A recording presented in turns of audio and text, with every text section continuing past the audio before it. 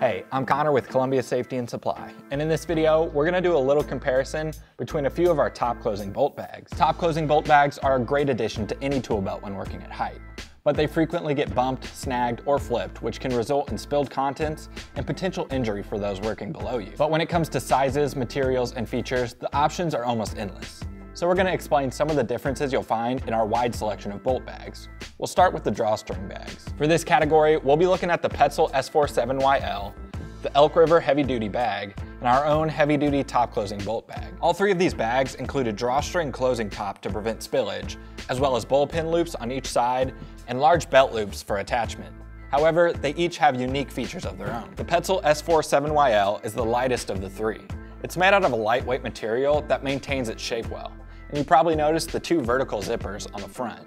These allow the bag to expand, giving you extra room for whatever you may need to safely store while working at height. Depending on your harness style, you may need a special hanger to attach this bag, like the Petzl carry tool. Next is the Elk River heavy duty bolt bag. This bag seems to be the stronger of the three, with its 25-pound weight rating. It's made of a thick, heavy duty canvas with reinforced bottom, sewn and riveted seams, and it features two external accessory rings. Finally, we have our own GME Supply Cordura top closing bolt bag. Much like the Elk River bag, this bag is made of a heavy-duty canvas that has a reinforced bottom and riveted seams.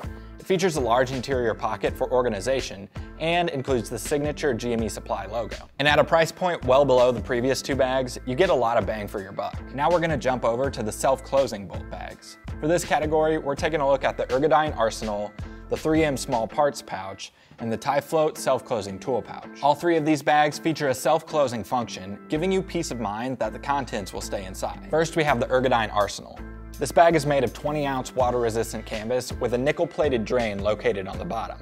The exterior includes two bullpen loops, as well as two accessory rings. The closure is a trapdoor system that allows you to easily slip your hand inside, but doesn't let any tools or loose parts out. Next, we have the 3M small parts bag.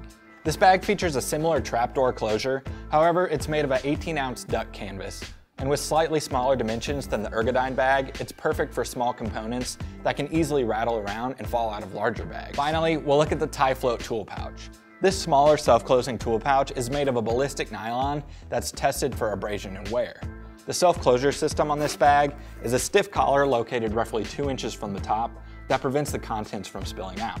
It also features a secondary zipper for added peace of mind. Now that we've covered the various features of a few of the bolt bags we carry, head over to colsafety.com and check them out for yourself. Hit that subscribe button to see our latest videos. Follow us on all social media channels. Also, check out our podcast, Gear Up with Gear Experts, a show dedicated to at-height industry and construction. Find it at gearexperts.com.